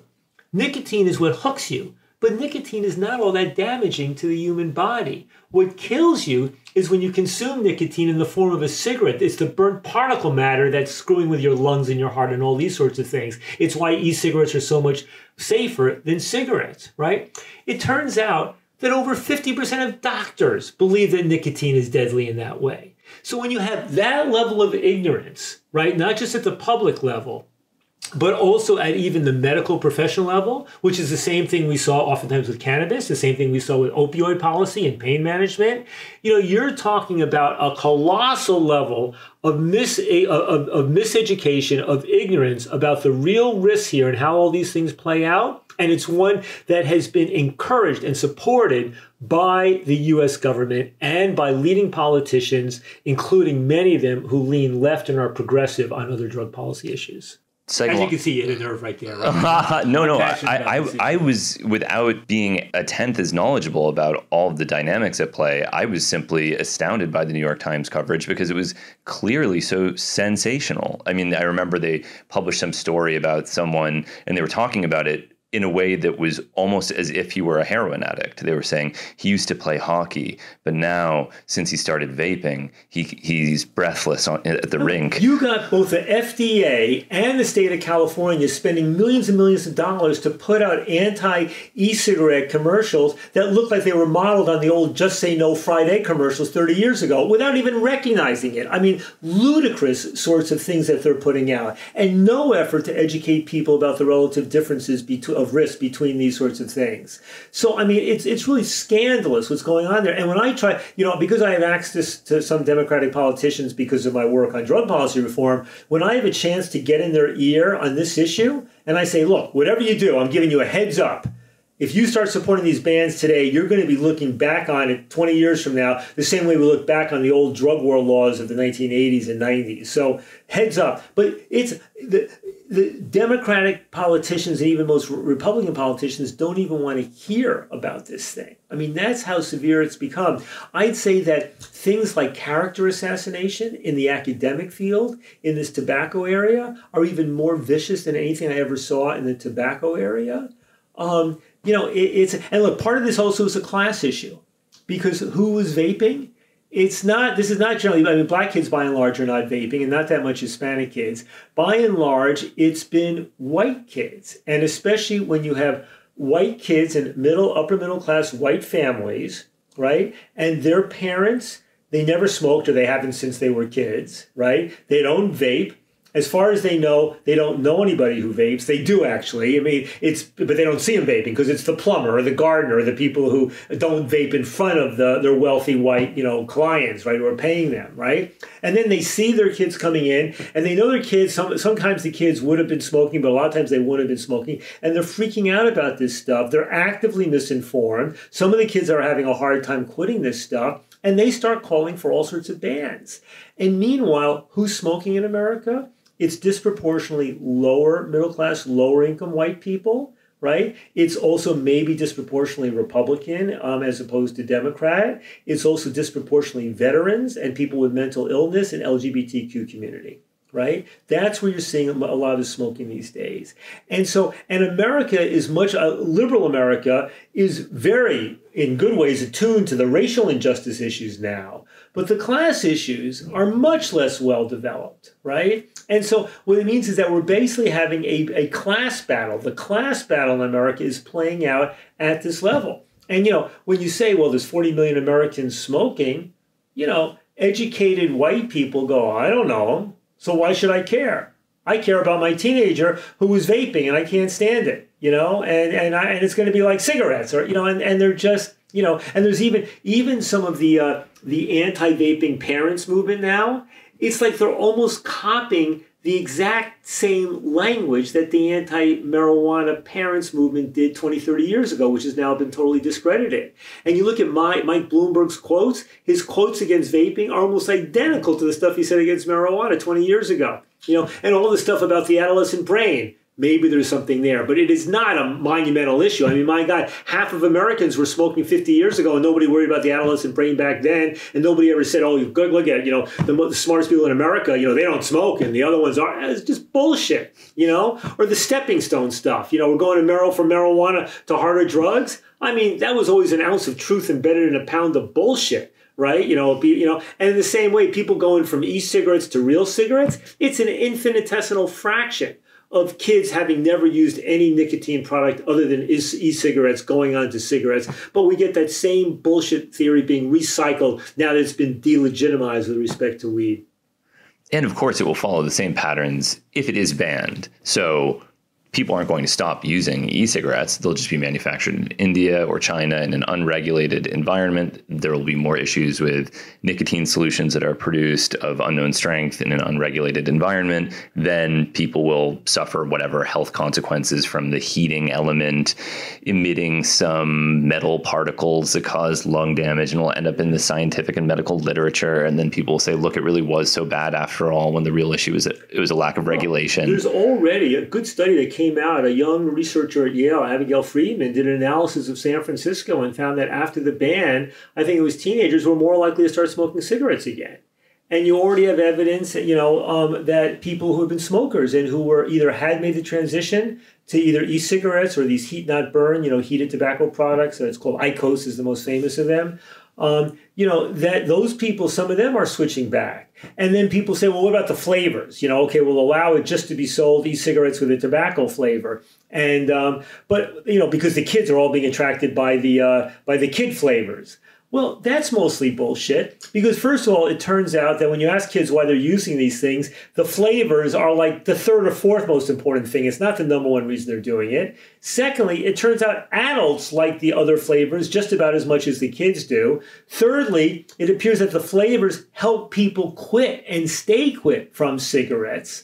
Right? And then fourthly, if you're going to have a ban, let's ban using child, flavor, names of flavors that are child, friendly, like Lucky Charm or Captain Crunch or Apple Fart or, Turd Shit or something like that. Names that are catchy for teenagers, right? But when you're selling like Juul was mint or mango, that's a child-friendly name? Yeah, I think adults do like mangoes. They like mango. They like cucumber. They like mint. And the other thing too is most people don't like the taste of tobacco. When you start smoking cigarettes, most people go, wow, I love the flavor of that tobacco. No, they learn to love the flavor of tobacco because they associate it with the pleasure of the nicotine hit. So you develop a taste for that tobacco flavor because you like the drug it's delivering you.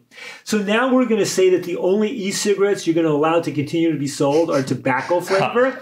So you reduce the demand for e-cigarettes as a result. So maybe fewer people use it, but now you'll be cultivating in people who use it a taste for tobacco. And then for some, like long-term smokers, they want to use a tobacco e-cigarette first as a way to kind of transition off of smoking and then get into other flavors. But a lot of times they want to forget that taste. They want to, people who have made successfully the transition to using these e-cigarettes or the heat not burn devices, which are so much safer, they now can't imagine going back to cigarettes. But if you're going to ban this stuff, either they go back to cigarettes, a few of them will quit, and then, that'll be the public health victory. Some will go back to e-cigarettes. Some of them, if they allow other things like lozenges or these, like the Swedes sold something called snus. It's like a pouch you put in your mouth and it delivers nicotine. So maybe they'll allow some of these other things. But as you also said, we're going to generate a bigger and bigger black market. The FDA screwed up by not trying to regulate e-cigarettes more quickly, because there's a legitimate need to know what are the metals being used, what are the other chemicals here. We have an interest in e-cigarettes being made as safe as possible, and that's hopefully going to happen in coming years. But if you push it to the black market, it's the opposite. Yeah, it's bad. I mean, it's also bad because the stigma makes people stay away from it. I remember my dad was asked to make advertisements for Juul, And he said, "Oh, I can't do that under any. It's like making advertisements for Monsanto or something like that." And I was telling him, I really don't think so. But it ultimately doesn't matter whether or not it's bad or whether I think it's bad, because other people will think it's bad. Well, there's also a catch-22 that somebody who wanted to do ads for Juul was in, which is Juul is not, and the other companies there, because remember, the other companies are making it, whether the little companies or now Big Tobacco is producing their own. There's one called Vuse, which is competing with Juul to be like the biggest of the e-cigarettes, and it's produced by one of the big tobacco companies. And they are not legally allowed to promote their product as a harm reduction device. They are not legally allowed to point to the scientific evidence that says that people find these things more successful than nicotine patches or gums in quitting. Until the FDA formally says you can advertise this a harm reduction product, they're not allowed to do it. So all they can do is promote it to adults to say this is a healthier choice. They have to be vague about this thing. They are not allowed to put on a package according to science, according to National Academy of Science, according to Cochrane Review, according to the British Public Health Service. This product is 90 to 95% or even 50% less dangerous than cigarettes. They're not allowed to say that. Juul screwed up because in their initial advertising, they were using youthful looking people, making it look cool, right? And therefore, they had been, really slammed. I think probably disproportionate to to how much their advertising made a difference. What Juul did was they created a product that was the best e-cigarette on the market for most people, right? What they were able to do, first of all, they made it. People always thought that people wanting to do this would want an e-cigarette to look like a cigarette. Well, it turned out not so much, right? Because Juul looks like a thumb drive more, like an extended thumb drive. And secondly, they were able to create a version of it, a kind of nicotine salt, as opposed to the versions that have been used before, that creates more, I'm not a smoker, but that creates more of that sensation on the back of the throat that more closely resembles the pleasurable part of cigarette consumption at dramatically less risk. So they created a product, and I sometimes think that even if Juul had done no advertising or promotion at all involving young people, that their product still might have taken off like a rocket. In the same way that illicit drugs sometimes take off like a rocket without there being any legal advertising whatsoever, So, but ultimately they're obliged, if they want to promote it for older adults without actually pointing to the evidence that it's a safer product. So, your dad might have actually been able to do some net public health good by doing advertising for Juul, but it would have tarnished his reputation in an ignorant world.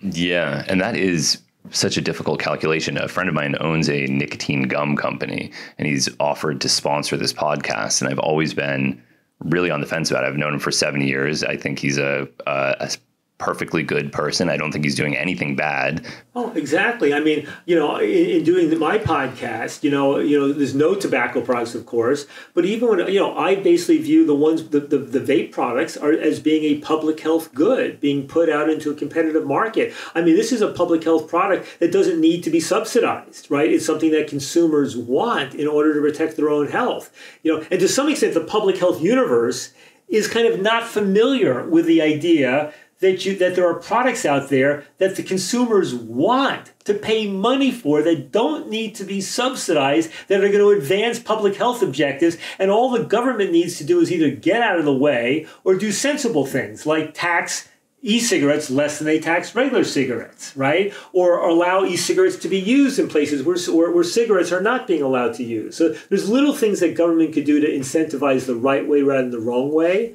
But I have to say, I have no moral objection to taking money from a vape company. And I think some of them would probably like to do it. I mean, especially a vape company that's not owned by Big Tobacco.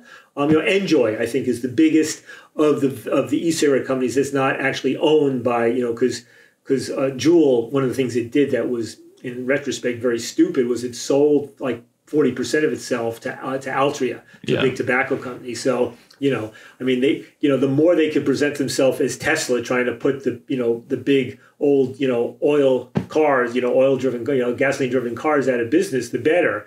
Once they're part owned by Altria, their claim that they want to put Big Tobacco out of business is compromised by the fact that they're now partially owned by a Big Tobacco. But with Enjoy, which is not owned, and I hope never sells itself to a Big Tobacco company, But I'm not going to take any money from them. It's not a moral issue. It's more a perception issue. And so it's what one has to do these days. This podcast is also brought to you by the Apollo. The Apollo is a wearable, vibrating bracelet or anklet that appears to be able to modulate your consciousness. And when I first heard about this thing, I was very skeptical. I was at a conference and met a psychiatrist and neuroscientist named David Rabin, and he had built this prototype and let me wear it for a night. During the entire night, I felt very calm and euphoric and good. And I thought, okay, well, maybe this is just placebo. But I also told him that if he ever built more of them, I'd really like to try it again. So he sent me one, and now I've used it for hundreds of hours. It's a very versatile, wearable device that they are selling for stress relief, but you can modulate the frequency of the vibrations to create either a stimulating or calming effect. You can actually sleep wearing it and it seems to help sleep, or you can change the frequency and it has a sort of stimulating effect, which I sometimes use while I'm on a long drive. I've tried a lot of these different non-pharmacological means for alteration of consciousness, like binaural beats and various types of stroboscopic visual stimulation. Usually I'm skeptical of this sort of thing, but this tactile modulation of mood actually does seem to work. The idea being that it delivers a gentle, soothing vibration that conditions your nervous system to recover and rebalance after stress. That's the idea.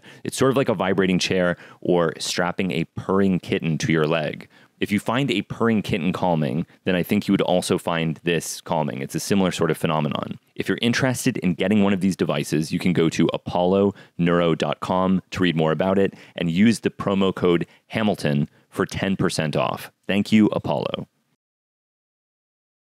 And this brings me to the psychedelic pharmaceutical company issue, which is really the biggest instance of this that I'm aware of right now. I am kind of amazed by how negatively perceived a lot of these psychedelic pharmaceutical companies are, especially because based on my understanding of drug policy and the way these things tend to roll out, it often begins with an FDA-approved pharmaceutical commodity that allows medical researchers to collect data that can then be used to further argue for liberalization of drug policy. I mean, this is what happened with Marinol. I don't know if you think that that was a necessary stepping stone. I think it didn't hurt. I know It didn't hurt that Marinol was out there. I mean, it was a product that helped people, and it was good. We knew that it was an anti-nausea thing. It was helpful in other ways. But it was also obvious that for people who were dealing with nausea or pain, being able to consume your THC in the form of a joint where you could titrate the dose and have much more rapid onset was just a much more effective way to take it. But I don't know that Marinol was a bad thing. In fact, it was even a little good thing in a very funny little way, which is I know of some people, like their 20-something kid or whatever, got busted for marijuana and got put on probation where they had to be drug tested. But if they could get a friendly physician to prescribe the kid Marinol for something or other, then he didn't have to worry about failing a drug test because he was legally getting Marinol and therefore was testing positive for THC.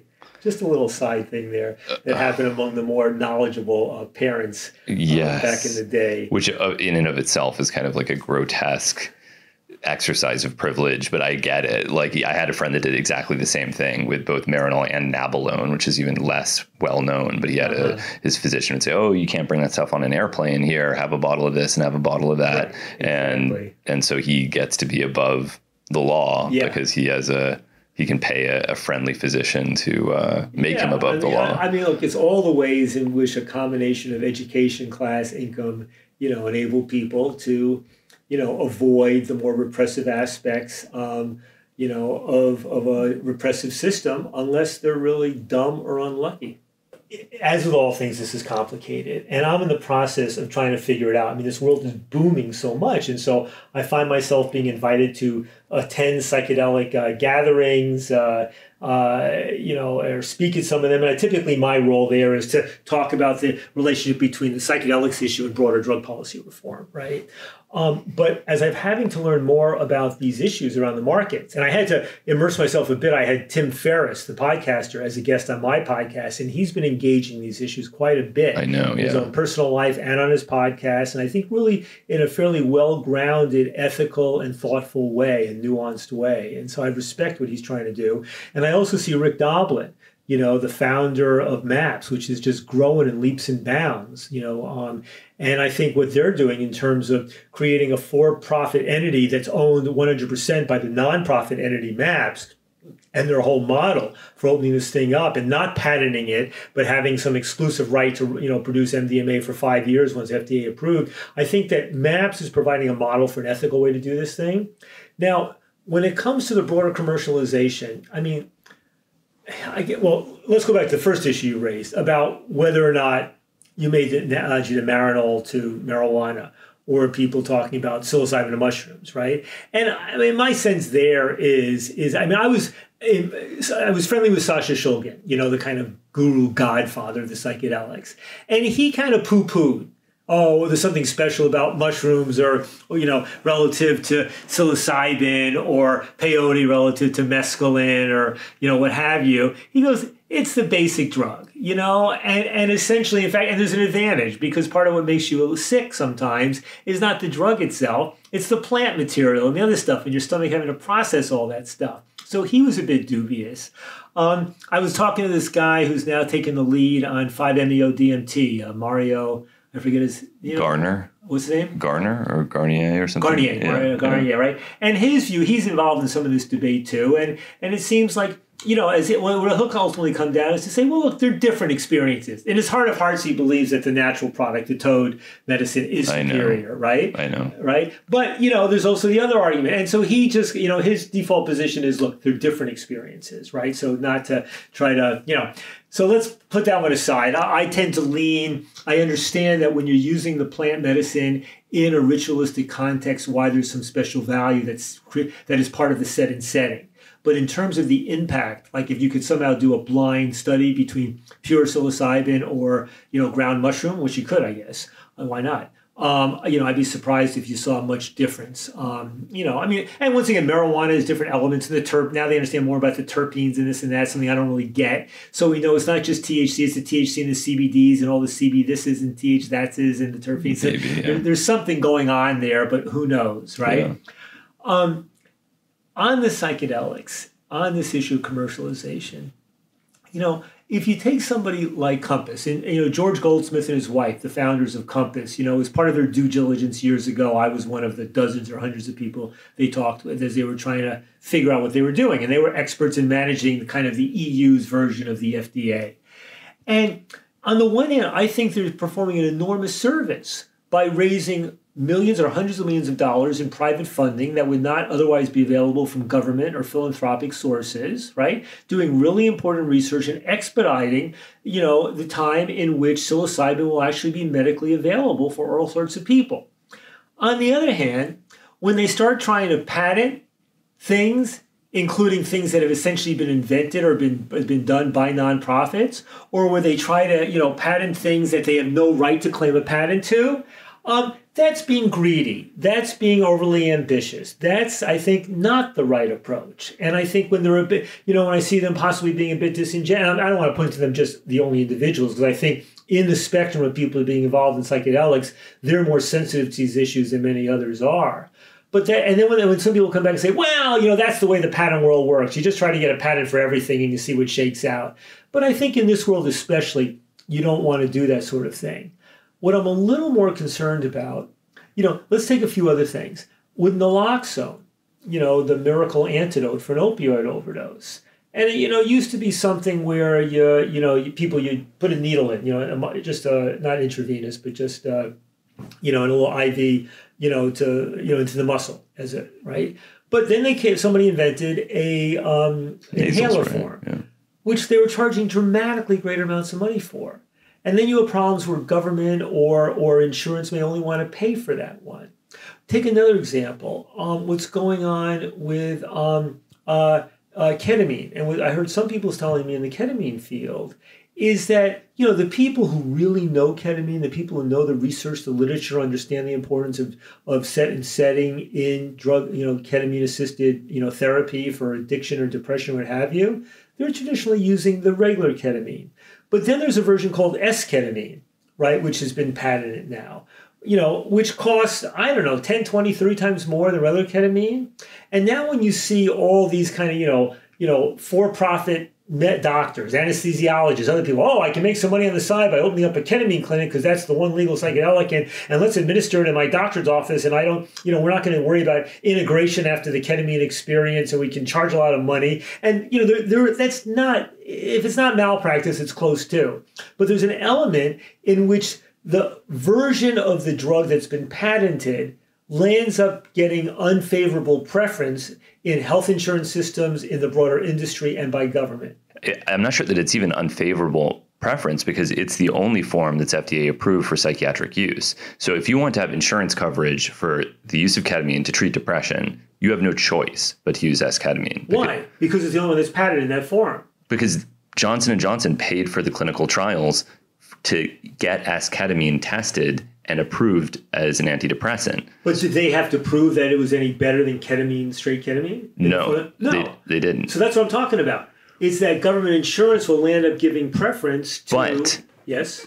But, and I made this argument myself. I remember as soon as it was approved, I thought, this is so greedy. They're charging $50,000, the same price for that ketamine. It could be 1/100th that cost. But the reality, and I say this as someone who's visited quite a few ketamine clinics, the ones that don't take insurance cost far more because they're not giving it to you for $100. Often they charge $1,500 for an off-label infusion of racemic ketamine, of SR ketamine. Mm-hmm. So if you want to have insurance coverage, probably the cheapest way to use ketamine medicinally is to use the FDA-approved antidepressant treatment because it's covered by the insurance. Because it's covered by insurance. So it's complicated in that, yes, it's greedy. Yes, the efficacy relative to SR ketamine has not been established. Yes, it costs too much. But from the perspective of the user, it ultimately is the cheapest way. So you're saying blame the government policy for creating this unfair advantage for S-ketamine over the old-fashioned ketamine. Well, it's even more complicated than that because Johnson & Johnson did pay for the clinical trials to get ketamine established as an antidepressant. So before that, there could have only been off-label use because it's not approved for any psychiatric indications. It's only used as an anesthetic. So they did that work, which cost money. Mm-hmm. So they are entitled to recoup the cost of the research that they did to get that indication approved, I feel. I mean, is that... I think your point's legitimate. If I was advising somebody, if they could get the insurance to cover it, good, God bless them. It's costing everybody more in this picture, but okay, the producer of S-ketamine is getting it. Ultimately, I would want to see the cheaper version, ketamine, if it's just as good as S-ketamine, being allowed to be covered by insurance as well. And the question is, what blocks that process? The fact that we have a system set up where you need hundreds of millions of dollars to fund studies that will be approved by the FDA. That says that the whole system is fundamentally flawed, that we need to approach it in that way, right? That's even more complicated then, because then what's to stop a greedy pharmaceutical company from making up whatever indication they want for anything without clinically demonstrating its efficacy? Of course, there are major flaws with our clinical trial system. I will be the first to acknowledge, but it seems that it's better than letting the manufacturers decide whatever they want, because then what's the reason to not? Well, it's going to be interesting, right? So, but you're saying ultimately this comes down to being cheaper because insurance covers it, right? So if somebody comes up with a version of psilocybin that's a few molecules different than psilocybin, right, that essentially is as good as psilocybin, right? That then hopefully health insurance covers it. It will cover, psychedelic, psilocybin-assisted psychotherapy, right? Yeah. Meanwhile, there's good old mushrooms out there, and psilocybin, that is just as good, just as effective, right? We may know without, we don't have the large-scale studies that that Compass may have paid for, right? But ultimately, you want to think that medicine can be moving in the direction where that cheaper, natural, more readily accessible version is the one that's predominantly being used, right? Oh, of course, of course. I mean, I have a pretty libertarian attitude toward most of this, which is that I think people should be able to do whatever they want. Right. If they want to use a pharmaceutical product with a physician's supervision, they should be able to do that. If they want to synthesize it themselves or grow mushrooms themselves, they should be able to do that, and everything in between. And I think that the New York cannabis law is the closest to that we've seen, where you have Marinol, you have medical marijuana, you have legal marijuana that can be sold, you'll have dispensaries, you'll have essentially everything that you might want, which is the way it should be. By the way, quick aside, yeah. Right before you came over, I'm walking through Central Park with my daughter, right where Strawberry Field is, on 72nd and Central Park West. And there's a little table set up, and there's a guy selling marijuana on a little stand-up table. First time I've seen that in New York City. And he gets it from New Jersey, and people were lining up to buy marijuana right there. It's not quite legal to do that yet, but I guess he was taking the risk that the cops would either not show up or leave him alone. But yeah, New York, I'm very proud of the New York law, because I mean, Drug Policy Alliance, my successors at Drug Policy Alliance really spearheaded that effort. And New York really has a new gold standard for marijuana laws. And it is this kind of, as you described, Hamilton. It's wonderful. And I think that is what everyone should want with psychedelics. They should want freedom. They should want people to have the option to have an insurance covered therapy if that exists, and to buy it from their friend if that exists, and to do everything in between. But as a stepping stone, not from an idealistic standpoint, but from a pragmatic standpoint, I do wonder if there is a better way. If this is what they have to do to get an FDA-approved treatment that is covered by insurance, isn't that a step in the right direction, especially when we consider the fact that they're not taking mushrooms away from people? Well, that's true, although you have to be aware of the insidious element. That's a fair point. But I look, for example, the question, for example, once we legally regulate, in this case, marijuana, right? Well, meanwhile, you continue to have an underground market, right? For people who want, for all sorts of reasons. People are going to produce it to sell out of state. People want to produce it for under the taxable cost. People who, whatever, Now, the question becomes, how do people who are participating in the legally regulated market, what do they say and do about the people who are continuing to participate in the illicit market, right? Now, there's a particular issue in California, right? Because California had far and away the largest and most dynamic illicit, black and gray market in marijuana. Because, California was the first to legalize medical marijuana back in '96, but did not start regulating it until like 5 or 6 years ago, until 2015 or so. So you have this issue, are we now going to have, a whole new enforcement complex directed at the folks who are continuing to participate in the market, but not in the legally regulated market? And on the one hand, that says, my God, we're going to displace the big drug prohibition with now a new prohibition, edifice directed at the ones who are not. On the other hand, if we don't have some enforcement on the black and gray market there, then the people who are paying for licenses and doing it all right in the legal market, are getting shafted and undercut. So it's a complicated issue. But maybe not. Why? Okay, why not? Because, and I hope that you're wrong about that, because 90% of the country probably hasn't used a psychedelic and wouldn't want to buy mushrooms from the black market. So what about people like my mother? They don't need to do anything to the black market if my mother wants to use psilocybin, because she's not going to be getting it from the black market to begin with. How big and dynamic that market continues to be, right? I mean, I'm going back to marijuana, because if you think about, back when I was still a professor at Princeton in the early 90s, and I started working on a paper called Whatever Happened to the Black Market in Booze, right? And, in 1933, when we repealed alcohol prohibition, that dynamic black market didn't just, shrivel up and go away. It continued in a very dynamic way, because all sorts of economic and social infrastructures have been set up, traditions of producing black market booze, taste had shifted where people developed a taste in corn whiskey, which is what people were doing because, it was less common to, they weren't importing, rye whiskey or whatever from Canada, this kind of thing. And so, you look in the 1930s into the 40s, there were still very substantial black markets in booze. And you had, state agents going after the bootleggers who continued to operate. And over time, that stuff kind of shrank and shrank and shrank. So now it's still a small market. People are legally allowed to make a bit of their own beer or booze at home. There's some old-fashioned market. there's an underground, not organized market for under 21 and this sort of stuff, right? Yeah. Now, I mean, that's with booze, it did shrivel away. With tobacco, what we're seeing is as we get more, the taxes get higher and higher, and if we start to do a bigger crackdown on either cigarettes or on e-cigarettes, we are already seeing a growing and more dynamic and organized black market. So we see that trade-off happening, right? Now, if you look with respect to marijuana, one of the things that really disgusted me was seeing some of the for-profit players. This was as we were making the transition from medical marijuana, like about 4 or 5 years ago, right?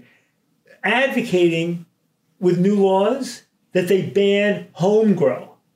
And I would go and get invited to give these keynotes at the marijuana industry conferences, and I would ream them out. I would basically make people stand up and take a pledge that they would not be associated with any ban on homegrown marijuana, right? But you had people in the field going, hey, why not? That's competition for us. It undermines, da-da-da. And so you have players in the field who are actually proactively trying to do that kind of stuff, either publicly or behind the scenes. I mean, because greed knows no limits. And sometimes people don't appreciate the history of this thing. So when it comes to the psychedelics emerging, to make the marijuana analogy here, and some of it's going to be applicable, some not, yes, I fully take your point, and I agree, the people who spend hundreds of millions trying to get a patent deserve to have a way to profit and make their money back. The question is being attentive to the negative consequences of how they make their money back, right? And the ways in which that may begin to disfavor and to hurt people who, either don't have the health insurance to have that stuff paid for, or who want to have access to it in other ways. So I think that's the key element to make sure we're not unfairly disadvantaging the traditional means of people consuming these things and using these things and that choice. And I think we're both coming from a kind of social justice, civil libertarian perspective on this stuff as well, which is a matter of human rights. People should have the right to be able to do this as well. And when Oregon passed both the DPA-driven all-drug decrim initiative and the psychedelics reform initiative last year, I mean, those are two advantages. And you see, those things could take off. I mean, there's now discussions about doing more of both those initiatives, both all-drug decrim and psychedelic decrim stuff, psychedelic, decrim slash, medical, in California and Colorado and maybe Washington and maybe Maine. I mean, so these things could take off the way the medical marijuana stuff did. That could create a whole nother little kind of gray area in this stuff. When I started looking into this, when I was still running Drug Policy Alliance, initially people like Hefter Society and those guys just freaked out, right? Oh my God, you're going to turn psychedelics into a medical marijuana thing, and they just couldn't stop opposing this. And Rick Doblin, head of MAPS, was good because he was wary but also open because he really is a broader drug policy reformer at heart. But I got to tell you, more recently, I've seen even some of the folks associated with a fairly conservative psychedelics research group, Hefter, beginning to support, understand that these things are being driven by local activists and better to make sure they're done right than to just try to block them. So I think that has been a positive development. And I think that more broadly, the decriminalization of psychedelics, and by decriminalization, I mean, ultimately decriminalization of possession really means ending any criminal prohibition on possession of small amounts for your own use, right? So, that, and then the other element of decriminalization, I mean, so far as I know, almost nobody's getting busted for ayahuasca these days. I mean, there are, maybe thousands of ceremonies going on most weekends in America, around the country. And so far as I know, just about nobody's getting busted in these things. Maybe if the cops come across a big batch of the brew, they'll seize it or something. But that's another form in which, for some reason, DEA and others seem to be turning a blind eye because they're not, for whatever reason, maybe because they're not really seeing a big problem either in terms of criminal organizations or in terms of people getting hurt. Although it's not as if that type of rationality ever permeated their thinking in the past. Yeah. I got to tell you, back GW Pharmaceutical, the British-based marijuana company, and Jeffrey Guy, that was the first company to really get approval for, prescription forms of medical marijuana. I remember him coming to a conference I organized in London back in 1998 on regulating cannabis. It was the first ever, to my knowledge, conference on regulating cannabis. And we brought together people from around the world who were involved throughout Europe, Canada, US on one degree or another of quasi beginning steps of regulation. And Jeffrey Guy was there. He had just started, GW. Fast forward to the latter years of the Bush administration, and GW Pharmaceutical hires, no, early Obama years, they hire the former deputy drug czar in the Bush administration, Andrea Barthwell, who had been a semi-respected drug researcher and really gone over to the dark side in terms of fanatical ideological opposition to harm reduction of marijuana. They basically hire her to represent them in D.C. to block the further, legitimization of medical marijuana in any ways that might undercut their business there. So, when people are pursuing profit in a competitive environment and with obligations to investors and shareholders, it's amazing how much they can forget any originating principles that drove them in the first place. I look at the guys involved in psychedelic stuff like Compass and Goldsmith and some others. These are people who understand. They sometimes have very powerful personal experiences or family experiences with psychedelics. They appreciate this. They're part of the community somewhat, and so they're being attentive. But, people are complicated and organizations are complicated. And so I think it's inevitable that we're going to see some of the more successful players opposing broader liberalization around psychedelics. And that's the stuff we really need to be on guard against. Because they'll come up with their arguments. Oh, the unregulated use is more dangerous. And there's some greater risks if you're using psychedelics outside a therapeutic environment. But, that's where the vast majority of people are going to use it. And there are going to be all sorts of types of therapists who are not formally licensed, but who may be doing very good work. And there may be, and there may be those who are doing that, but want to use the basic plant material rather than using the FDA-approved version that Compass or some of the others come up with, Now, look, mind that, I got to be frank, after meeting Leonard Picard, that's where we started, he introduced me to people. So now I just joined the advisory board of one of the startup funds. I think it's called JLS, right? And I'm an advisor to them, and they want my name and contacts associated. And, they're investing like some of the other ones are in a bunch of companies.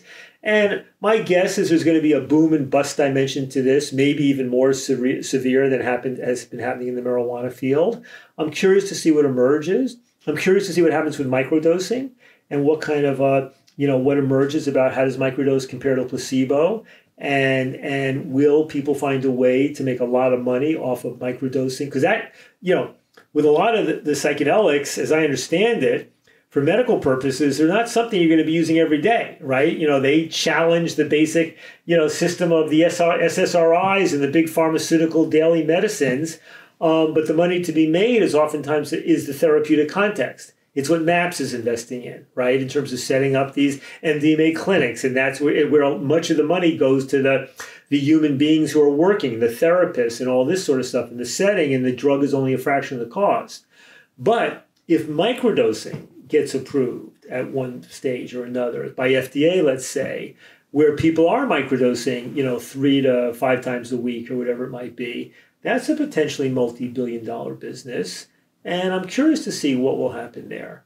I'm curious to see if the research will back it up versus placebo. I hope so. I'd like to believe that there's something there. And I think Jim Fadiman and others are making a good case. But the only controlled study we have, it's a volunteer study, but, it still suggests maybe placebo. So I think that's going to be a potential area of making money from this sort of stuff. And I'm curious to see what else will emerge. Yeah, me too. I mean, I am, of course, biased because it's also a source of research money. That's my main interest, funding research that historically has been completely unfunded. And now there's money to do basic scientific research on psychedelics that previously didn't exist. So that's what it's all about for me. Yeah. Well, look, what I admire especially about what Rick Doblin has done and the role that Tim Ferriss is playing, or Kerry Turnbull's another one. I mean, these are people very committed to maximizing the philanthropic investments in this area, and of also trying to push government to fund in this area as well. On my interview with Nora Volkow, the head of NIDA, on the podcast, I gave her a hard time about how little money is being spent by NIDA on the psychedelics. And, they've done a little bit for ketamine and addiction. They've done a little bit on, they just recently awarded a bigger grant to Johns Hopkins on the Matthew Johnson on psilocybin and tobacco addiction.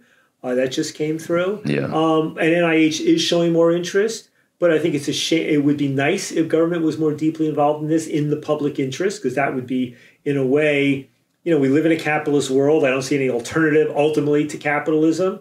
But, the downsides of having this drug development in the hands of of for-profit companies is there. And we accept it. That's the way it's been done. But sometimes when government's putting the money up, they can minimize the negative, elements of having relied on for-profit investors to fund work that's going to be in the public interest.